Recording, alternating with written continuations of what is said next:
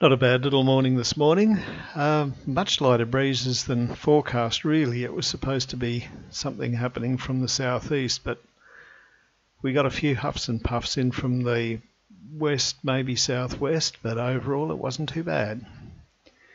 So we've been out for a few trips and just hooning around the place for this one. The HD camera, with this setup with the 2200 up the front, just gets too wet. So if I want to do some video, I think it's going to be the 1300s for the video trip. Outside of that, it's all good.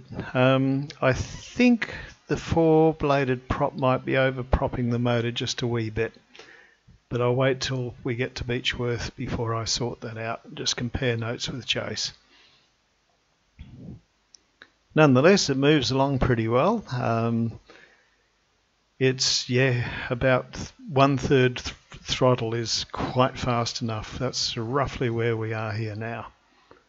And it can go faster, but it's kind of asking for trouble really.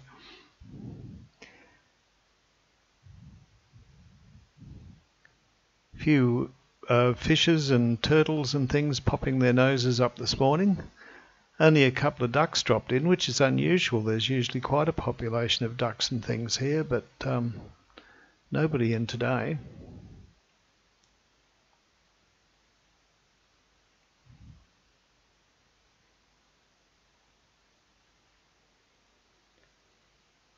But the water on this trip is quite smooth. The only sort of thing ruffling the surface of the water is me, really.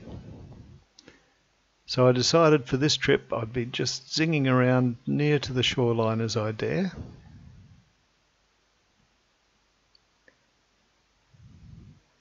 Keeping an eye on the voltage, because that was something that just pulled its head in. Because on this ESC it would appear that it gets down to about 11.1 and then just dies. I think it's probably the voltage cutoff. Got enough juice to get back to shore, and by the time you've got the battery ready to come out, the voltage is often up to 11.5 again. So I have to conclude that it's the ESC that's doing it.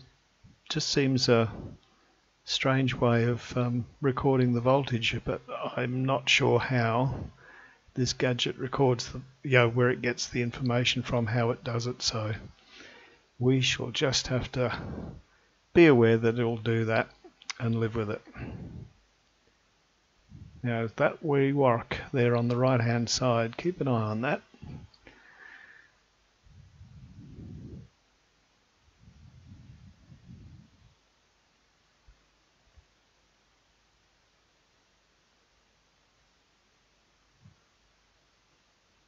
Even so, at a pretty good pace, we're still getting about 15 minutes out of it, so that's not too bad. And certainly handles the breeze much better with the extra oomph.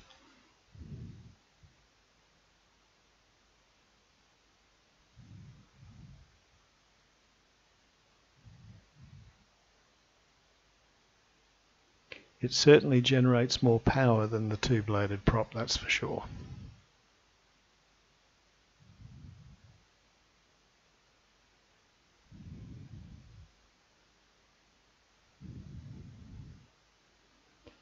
Don't have much room between this buoy here and the shore, probably just over a metre.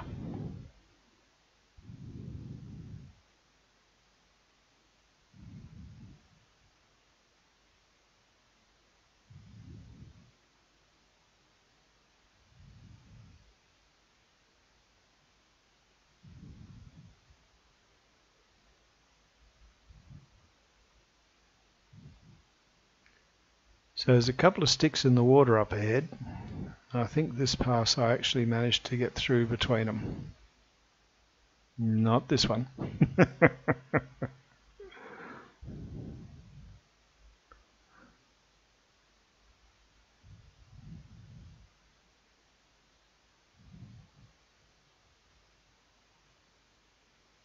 I assume those sticks are left here by fisher folk. There's a few carp in here. I saw another big fella this morning, just lazy swimming along, like he owned the place. Probably does.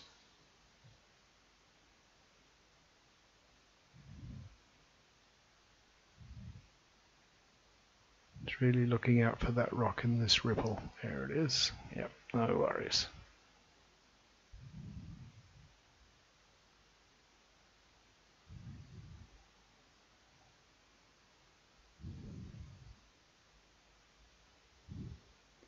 Won't get too clever this pass.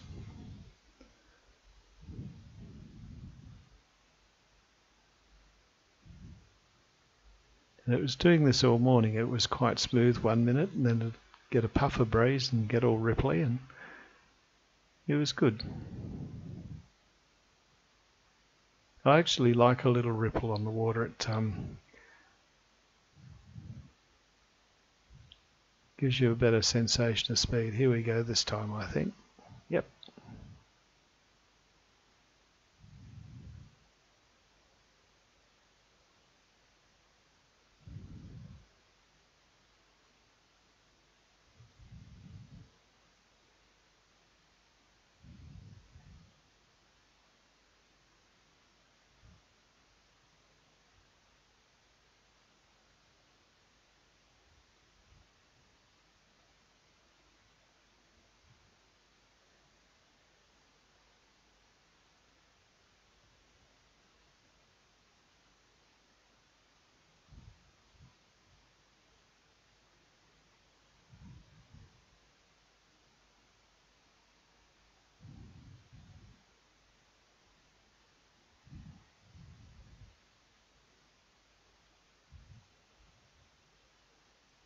So now we'll chuck a big Yui and head back up that shoreline again, around the buoy.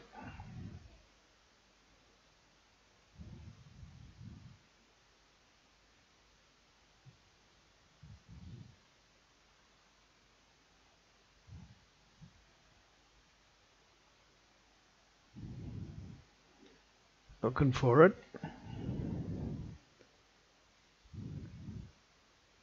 Whoops, there it is. Oh dear.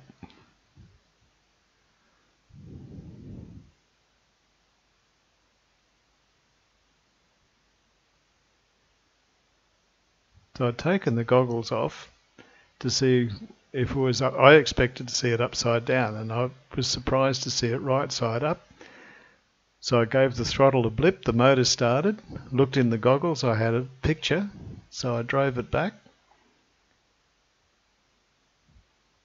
picked it up, but unfortunately the ESC decided to quit before I could unplug the battery completely. Still, we live and learn.